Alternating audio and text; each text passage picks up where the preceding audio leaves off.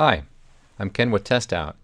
Have you ever had the need to create a schedule that divides one of our TestOut courses over a defined number of weeks, perhaps over the course of your academic term?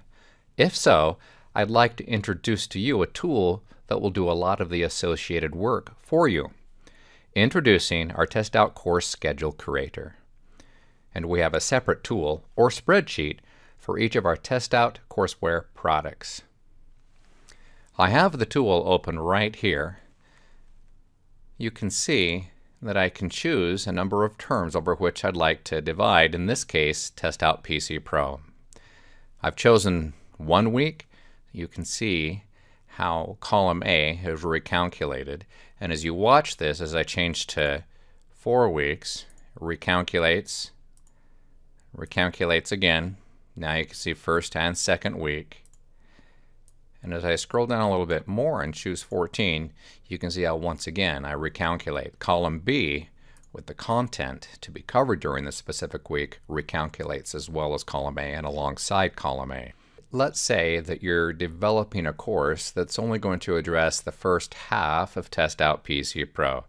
In this particular case, you could go ahead and deselect chapters, in this case 7 through 13.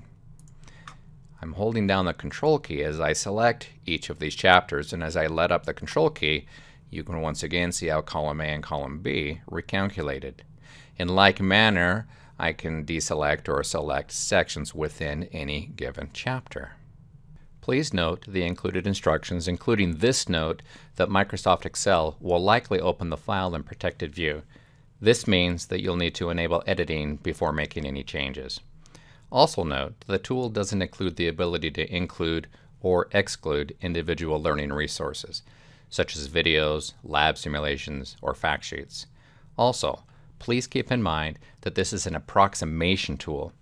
It calculates minutes per section, and you may need to adjust a learning resource to the next or previous week depending upon student workload within a given week.